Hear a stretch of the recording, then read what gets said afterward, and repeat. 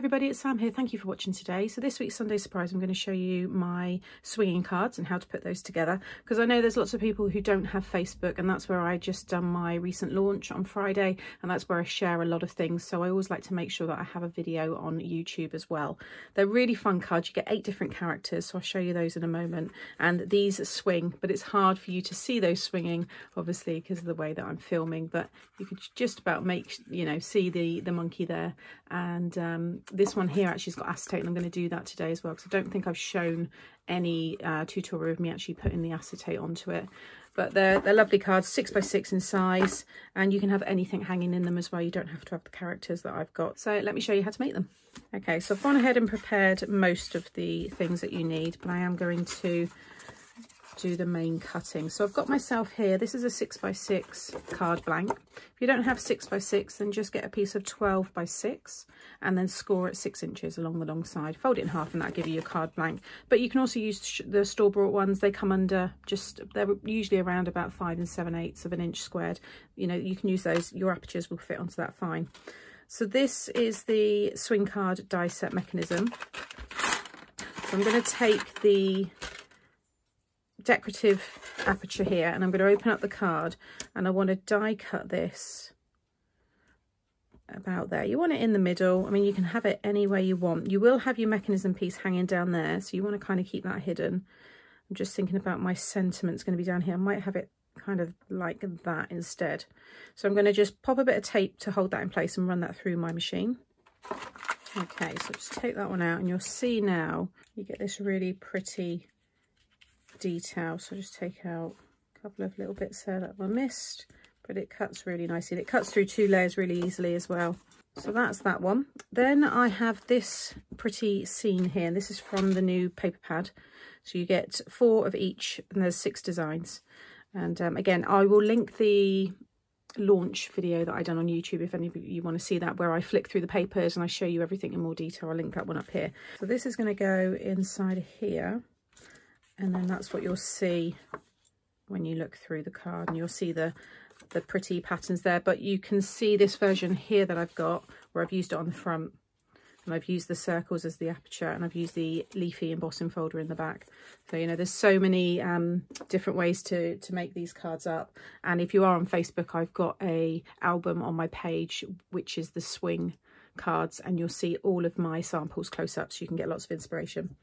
So I'm just going to stick this one down. Okay, I've then cut myself a piece of acetate. This is completely optional, but it is a nice little extra. This is just under the 6x6, so 5 7/8 will be fine. Now you could turn this into a shaker card as well if you wanted to, because obviously you could just pop this there and then pop some foam around, and then, you know, stick it against this pattern piece. So there's a lot of other ways there, and I'll probably end up doing a shaker card at some point. And then I'm just going to stick this onto the back here and just rub over your tape until it goes dark, and that way all the air bubbles are out and it's stuck to your cardstock like so. But now that's really strengthened the front of my card there as well. Then in the die set you'll get this one here, and you just want to die cut one of them, so you'll see how that looks. And then you've got 3 lines. You just want to fold it in half on the middle line like so, and you'll see your holes will join up. And then these 2 lines on either side you want to fold out. Just put my nail there and then just fold it out, but it will go right on that line like so. And then you'll have this shape. You then want to add glue to one of the sides there, and then just close that up, so you've got the wings like so. Now because I've got acetate on this side, I'm going to put some red liner tape on one side and then just liquid glue on the other. If I didn't have the acetate there, I'd just put glue on both and stick it down, but the liquid glue will probably end up peeling off the acetate, whereas if you use the tape, that will definitely stick. So I'm going to put liquid glue on this side, and I'm going to take my backing off of there. So the liquid glue I'm sticking in the middle of this one here, and I want to make sure it's just below the fold of the card. So you can see it's just under the score line there, and then I'm going to close this one. You see the mechanism's just hidden behind there as well. But if it did pop down, don't worry, because by the time you add your decoration and all your flowers and stuff, you can soon hide it. But now we've got this piece ready for us to hang our swinging mechanism. So you want to cut this long one here is for the base, or the tent fold. So you can make this as just a nice tent fold card. You don't have to cut the aperture. You might just want to put decorative paper on there, and then you can use this. So one of those, and then this one here is for the swing piece, and I'm going to cut this using some acetate. So I'm just going to pop it on the end there. This is a heavy weight. This is the Do Crafts construction weight acetate, but lighter acetate's fine. And if you don't have acetate, you can just die cut it with cardstock like so, and then you could layer up, you know, something over the top there to disguise it. So there's other ways to do it if you don't have the acetate. So I'm just going to die cut that one.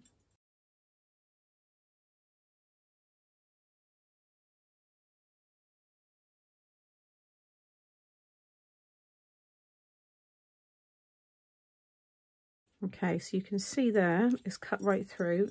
It's actually still in the die. There we go.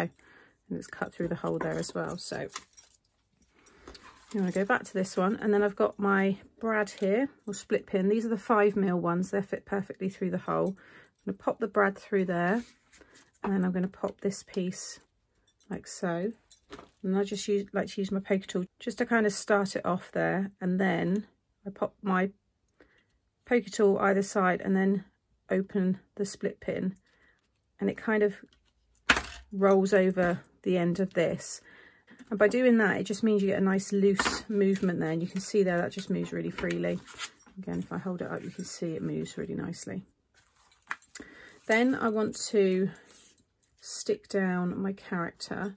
So because I've got the acetate, I'm going to have to kind of do it like this. Now I'm going to trim a little bit of this off. So don't be afraid to cut this. You don't have to keep it the length that we've given you, because, you know, all the characters are different sizes. So, you know, you will need to adjust it. But now I think that's better. I just want to move a little bit. There we go. I'm just going to run my tape along the bottom there, and then I'm just going to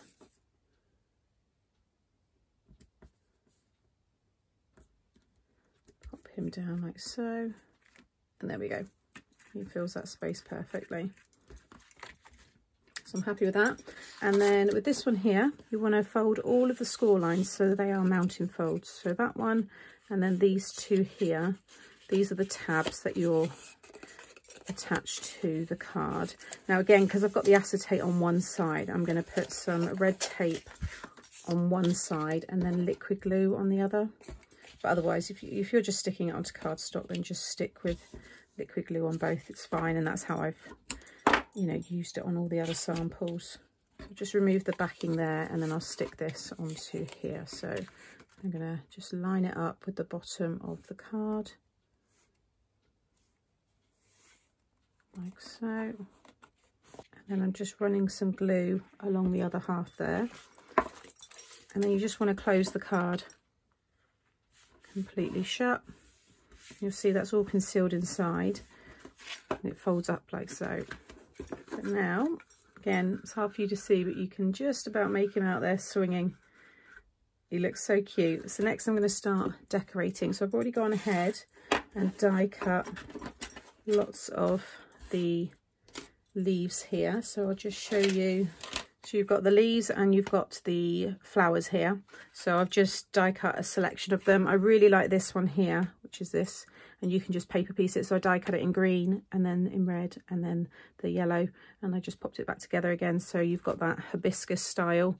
And then these are just little clusters that I've had left from other samples that I've was going to make, then changed my mind. And I've got the flowers here. These are some other ones which I'm going to layer up. And I've also got the gecko here.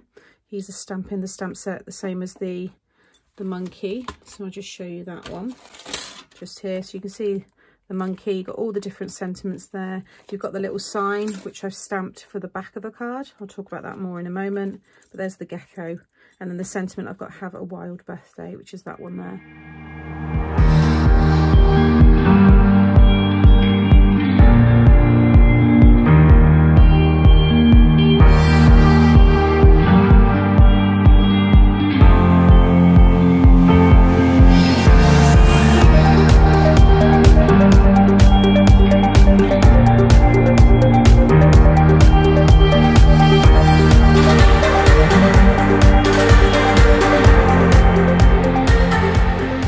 I've stuck everything down. You would have seen me just adding the googly eyes. Ideally, you want to do that before you attach it to everything, because it was a little bit fiddly trying to do it under there, but they're really fun. I love doing this.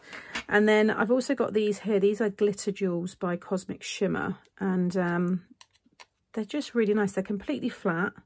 They're little holographic hexagons, and I just thought they looked nice. I used them on this one here. And just see the way they catch the light. They're just a really nice way to add an embellishment. So if you don't want to add any bulk to your cards, like using, you know, flat back pearls and stuff like that, these are lovely.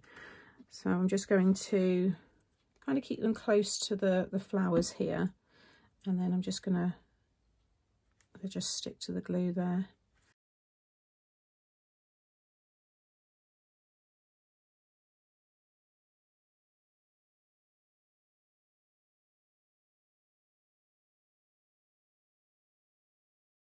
Now you can see the lovely sparkle you get there. And then lastly, I'm just going to stick this piece. This is 5 3/4 squared. And it's going to go on the back there, so I've got somewhere to write my message. And there's the finished card. I think it's so cute. I love the way he just hangs like that. And you could put more of these inside the card, so they're popping kind of through. Let me just grab one of these here just as an example. So you see you can start to stick things in this part, so they're coming into your scene. You can have them down here, like so. So, you know, lots and lots of ways to decorate this, but that is how you make the swinging cards, or the swinging tenfold cards. You can see the swing he's got. He's popping out the sides there, so he moves really, really freely. So I'll just bring back in the other one there, so just to show you other ways to decorate. You can see the flowers. I've used stamen detail there. You've got the snake. I need to put some googly eyes on him, actually. And then there was the orangutan one there, and then you've got the snake version there, and those are all the ones with the aperture, and then the others I've got here are just with the circle. So you've got the cheetah, you've got the toucan there, and you've also got the koala with the embossing folder in the background there. So those are the cards. So thank you for watching. Like I said, if you want to see the samples or the collection in more detail, check out that link that I already shared, which should take you to that video. Everything that I've used today will be shared, as always, in the description box below. There'll be some tutorials popping up now as well. So if you've enjoyed this one, you want to go and watch something else, then maybe click on one of those. And if you've enjoyed my tutorial and you haven't subscribed to my channel, please click on my face that's just popping up now. And then if you hit the notification bell, you'll be notified every time I upload a new tutorial. As always, thank you for watching, and I'll be back again very soon. Bye.